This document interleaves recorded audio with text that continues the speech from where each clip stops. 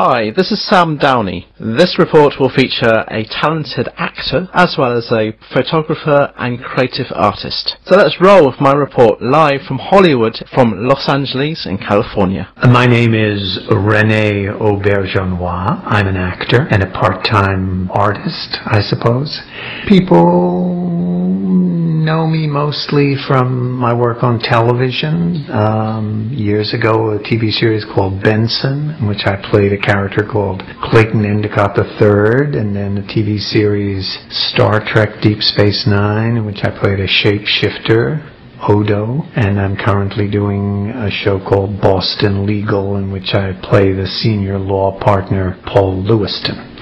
But I've done a lot of other television and a number of feature films that people know, and such as the feature film of MASH. That was my first big film, McCabe and Mrs. Miller. I did a number of films with Robert Altman, and then most recent feature film I did was The Patriot with Mel Gibson. And I've done a lot of theater work on Broadway and in regional theater. I was a founding member of the American Conservatory Theater in San Francisco and other repertory companies around the country, and a lot of Broadway. Tell me, Rene, how long have you been using Apple Macs for? I guess I've been on any computer at all, and the only computers I've ever been on are Apples. I was a complete Luddite and had no idea, no thought about ever getting involved with computers, and my wife Judith had a little computer that she would type away on. She used it mostly as a word processor, I guess. And I was talking to my friend Howard Hessman one day, and we were making plans for the evening, and I said, he said, well, where's Judith? I said, yeah, I have to talk to Judith first so we can decide what time we'll go out. We're going to go to a movie or something. And I said, she's at a computer class. And he said, what kind of computer do you have? And I said, I don't know. I don't know anything about computers. It has an Apple on it. And he said, yeah, it's an Apple. I've got an Apple. He said, go over to the computer.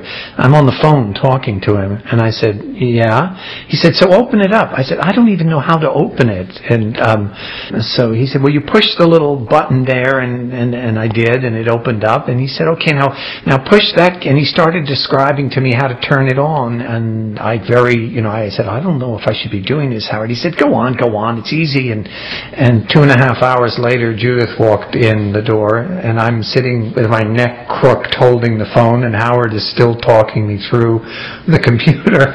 And Judith said, what are you doing? Because I had never been near a computer. And then I guess a few weeks later, I got my first computer, which was a G3 desktop and a Wacom tablet. Mostly I wanted it for doing art, because I'm a cartoonist and I love to draw. For me, the first revelation was, because I'm not a really trained artist, I have a fear of paper, of drawing on really good paper, because I think, well, if I screw up a good piece of paper, that's expensive and I can't do that. And so I would always just do all my drawings on newsprint or something, which yellows very fast. And then the big revelation was that on the computer I could draw and I could erase, so I could fix things, and I could delete, and it just was this incredible freedom. And also the fact that I don't look at my hand while I'm drawing on the computer is another big freedom. So anyway, that's how I got started. I'll tell you the truth, I still look at other computers, whatever the names of other competing computers, and I look at them and I have no idea. They are as alien to me as the first time Howard Hessman got me introduced to Apple. Apple is the only computer I've ever known, and I'm totally loyal to it. I love my computer. I love my Apple. What software do you use to create your artistic work? Judith, my wife, is just always amazed that I can find my way into a computer and solve problems and figure out things without having any idea what I'm doing. I just keep sort of clicking away and going in and looking at something and saying, well, maybe it's in here, and fix that. So what kind of... I use Photoshop. But I mean, it was only yesterday I was talking to somebody else, and they said, well, that's in a folder. And then I said, well, in the folder there's a little thing that looks like a piece of paper with the corner bent over, and said, yeah, that's a file. And if you had asked me 2 days ago, I wouldn't have known the difference between a folder and a file. So I'm like an idiot savant, I think. But yeah, I use Photoshop CS now, and loving it. So what do you use it for? What sort of things do you create with it? I'm a photographer. It's actually, again, the Luddite in me had for years resisted digital cameras. I was doing a show on Broadway a couple of seasons ago, and as an opening night present, Judith bought me a little Canon. But and I thought, well, I'll use it like you use a little box camera or something. Before that, I had always used on my Minolta 7000 single lens reflex camera, and I've done some, if I do say so myself, some very beautiful work with photographs, and I've had shows and stuff, but and so I never thought I'd move into digital, but now I am just totally in love with it, and totally in love with what I can do on the Mac. I mean, it's like having a dark room. I mean, I worked in a dark room for a number of years, and now my darkroom is all packed away and put away, and I don't imagine I'll ever go back into a darkroom, because once you begin to understand what you can do with the Apple and with the Photoshop, it's breathtaking. And so I do a lot of photography, and I do a lot of, with my Wacom tablet, I do a lot of line drawing, and I've a series called Stamp Out Art, in which I've scanned rubber stamp images into my computer, and I draw off them and make all sorts of cartoons and stuff. I'm an actor, and I have no shyness about when people say, what do you do? I say, I'm an actor. But, I'm also an artist, but I'm very shy about saying that. I guess because my grandfather was an artist and a great artist, and my father was a wonderful writer and also a very good artist himself. But they were trained, and my youngest sister is a wonderful graphic artist and came out of the Art Students League in New York. I do all these wire sculptures. We're sitting here in my studio right now. I do the wire sculptures, and I do my stuff on the computer, and people respond to it very positively, which is incredibly gratifying, but I still have a lot of awkwardness about saying that I'm an artist. I must say, if anything will ever give me the confidence, it'll be this computer that I'm sitting next to now. Would you ever show off your work as in a gallery, or get your works published in a book? Yeah, I'd love to. Actually, I would love to publish some of the drawings in a little sort of, the kind of books you see where they have these little books on the counter. You're buying the book that you came in to get, and then you look at these little books of whatever, postcards, or I'd like to do that. At Christmas, holidays, I print out, I make cards of my work, and I give them to my family and friends as, the stuff that I do in Photoshop and stuff of my drawings, and I print it on nice Italian paper, and I love doing that. This is a Star Trek question, because Star Trek is obviously set in the future. Right. How did you get on with the technology of Star Trek? Always astonishing to me. When I would go to Star Trek conventions and people would ask me questions, they would ask me questions about how I do certain things, because my character, of course, anybody who saw the show knows that he was a shapeshifter, and he could become all sorts of different things, and he morphed. Well, of course, that was all done in a computer. Gosh, if I can even remember now, it's getting to be a long time ago, but Sure. I remember the first season having to go over to some laboratory place, and they put me into a suit, like a skin suit, and they put sensors on different parts of my body, and they photographed me from all sorts of different angles. So I guess so that they could put into the computer, they could put a kind of a 3D image of me moving around. So then they had that.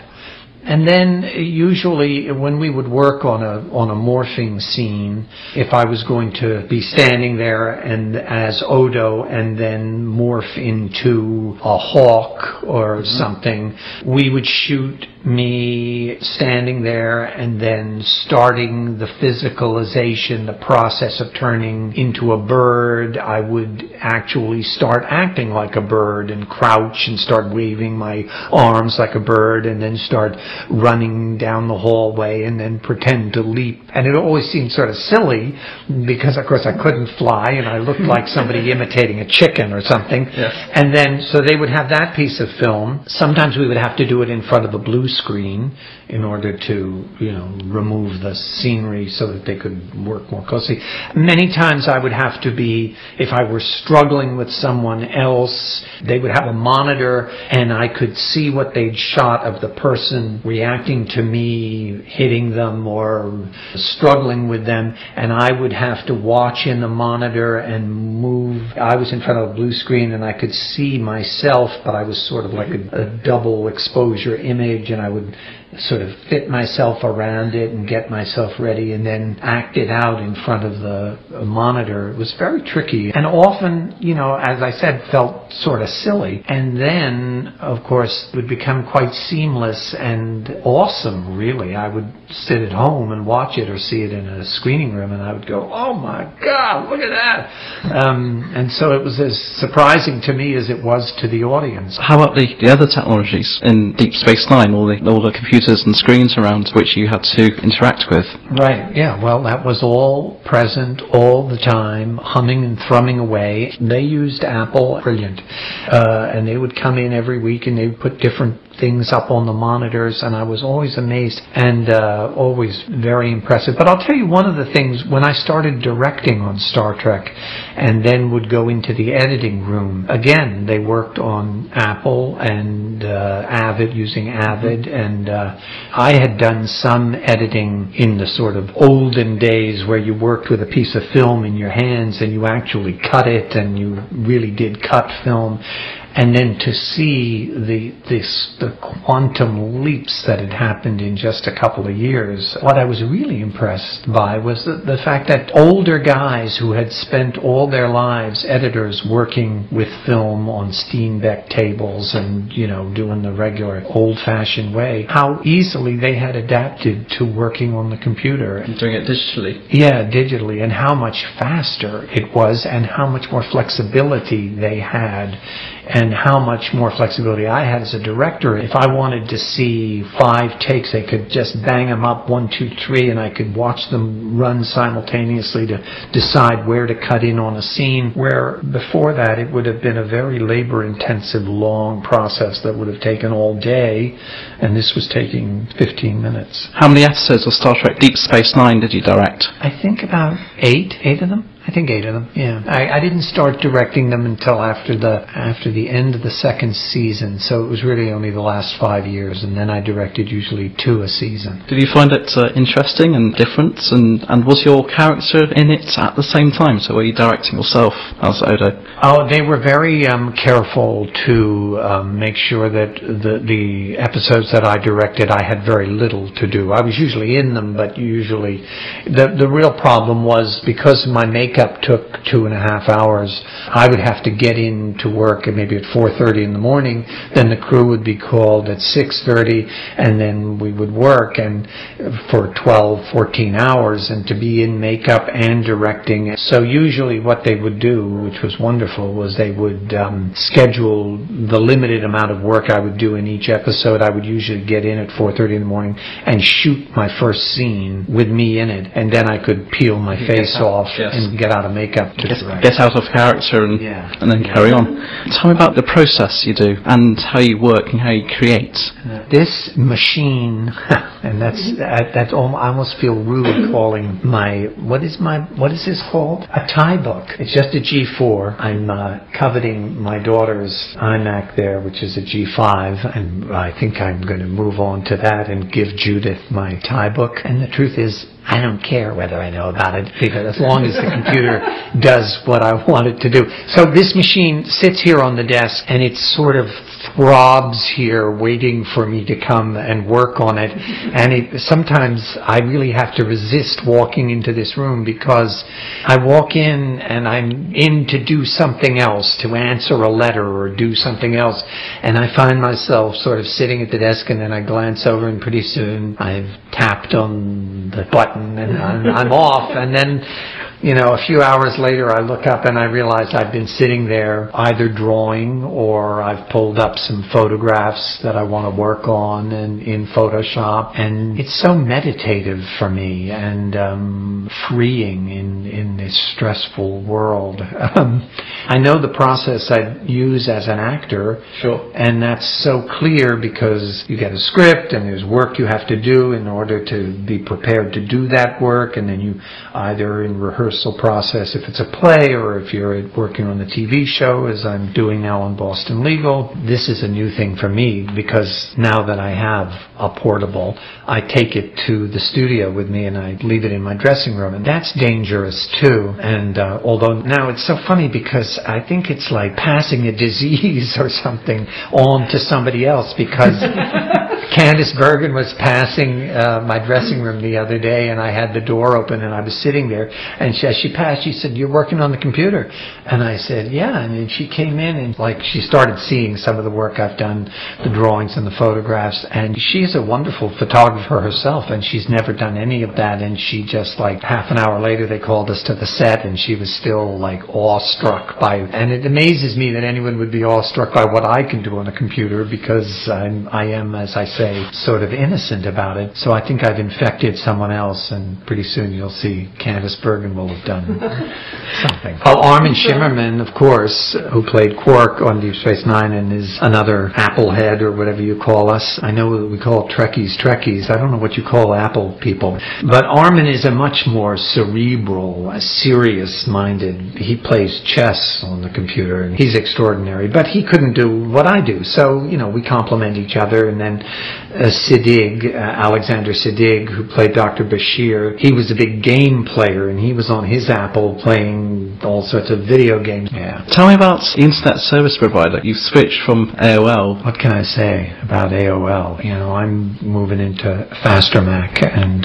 finding it very user-friendly, and they were terrific about helping me set it up. I sound like I'm doing a commercial for these people. It's good. So what's next for you? Well, as I said, I'm currently in a series called Boston Legal, which is on Sunday nights on ABC. What character do you play on Boston Legal? I play one of the senior partners of the law firm, Paul Lewiston. It's a perfect job because the truth is, at my time of life and the point I am in my career, I really like to have the time off to work on my computer and my art, and this does give me a lot of time. My character is not that, you know, needed every day. We did a panel at the Museum of Television and Radio a couple of weeks ago, and the moderator asked me something about my character, and I was sort of fumbling around talking about it, and then David Kelly, the creator of the show, chimed in and he said, "The reason we need this character is because Paul Lewiston is there to remind the audience that this might possibly be a real law firm." So Rene, could you tell me about the printers and the scanners that you use? Right, yeah. I've got an HP PhotoSmart 7900 series, 7960 specifically, and I love it. They've been terrific with me and tech support when I started using it, because I've been using an Epson before that. I didn't quite know how to get in the files and change the sizes and have it print out. And I have a Microtech, which is also great, that the guys at Manco, they set me up with this whole setup, and I'm real happy with it. And I'm just beginning to get into scanning in slides and negatives because of all the work that I've done previously in single lens on film. You know, you asked about process. I talked about the computer sort of with its siren song calling to me whenever I walk into my studio here. I have a sort of an approach to artwork, which is, I was very influenced once by hearing a wonderful Eskimo artist talk about how he created these beautiful carvings that he made in pieces of soapstone and bone. And he said, well, all I do is uncover what is in the stone. I just take away the part of the stone that isn't what is in there. And, you know, I'm the kind of person, if someone says, draw me a race car, it would look like a child's drawing, you know, because I'm not a trained artist. But I often will just open, in Photoshop, I will just open a blank canvas and start doodling and removing and then go up into other places and do some filters on it or adjustments on it, and it sort of comes out, and it's just the way I do my wire sculptures. I will start with a piece of wire and just bend it and then look at it for a second, and it will start taking me on a journey that will then result in something that is hopefully fun, or that I respond to, and that's what the computer has done for me. Very liberating. Hi, this is Rene Auberjonois, Odo on Star Trek Deep Space Nine. Thanks for dropping by. Look around. It's a terrific sight. Have fun and come on back. I did that ages ago. But anyway, yeah, that's renefiles.com, renefiles.com. And the front quote on it is, "At least now I know how to turn the damn thing on." That was in 1998, so that's the answer to the question. That's how long I've been on a computer. You're also on Boston Legal. Yeah. So remind our listeners when that gets broadcast and where they can watch it. Yeah. Boston Legal, David Kelly's new show, spin-off from The Practice, on ABC Sunday nights at 10 o'clock. And it's really an excellent show, really worth seeing. Thank you, Rene. Thank you for speaking to me. Thank you for speaking to Sam Downie. Thanks, Sam. It was great. Thank you.